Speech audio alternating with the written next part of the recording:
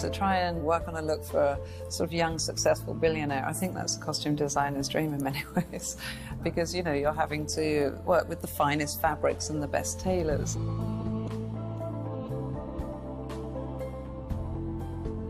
It's very emotional, what we use color-wise. You know, it's what you feel like you want to say about the character, about the mood at the moment. You know, Christian is very much the cool colors, the grays, the blues. Hello. Hello. Like the dinner party at the Grey Mansion. You know, I chose this suit color and the shirt combination because it's a point in the story where Christian is kind of in a dark mood. And I thought it would be dark and sexy. You were mine. All mine, you understand? I felt that a very modern look and a very strong look for Christian suits would be the single-breasted peak lapel look. It's a classic look that's been around since the earliest part of the 20th century.